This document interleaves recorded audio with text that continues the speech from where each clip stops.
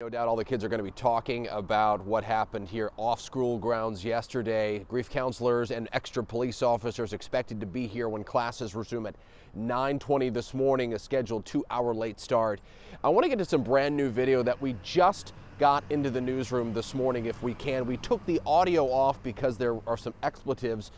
But this appears to be, according to a student who sent us this video this morning, appears to be moments before, perhaps after, we're working on the timing here, about the time when this shooting occurred off of campus. And the reason why this is significant is because that green Chevy Impala there, that green vehicle in the middle of your screen, matches the description of what police are telling us is a vehicle in question.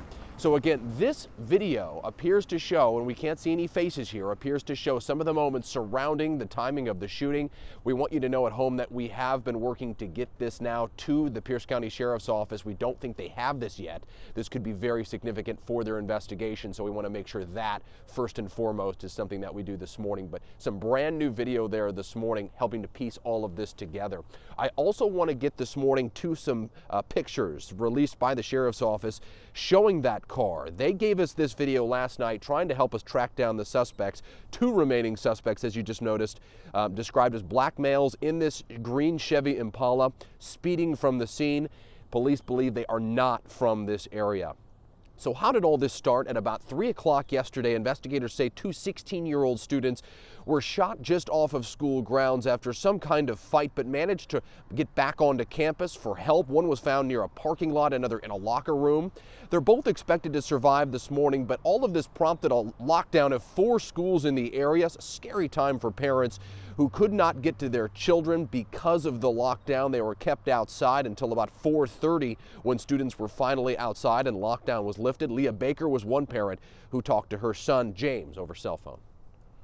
You know, I knew he wasn't one of the kids that were shot. I pray for them and their parents, but it was still, until I had actual eyes on him, it was still scary. I was actually kind of calm because we've been trained since like really early on to know what to do.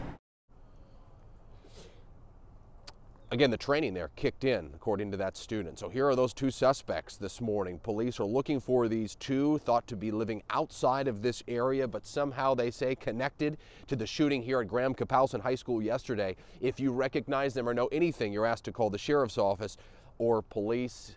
Investigators are looking into whether this is all gang related.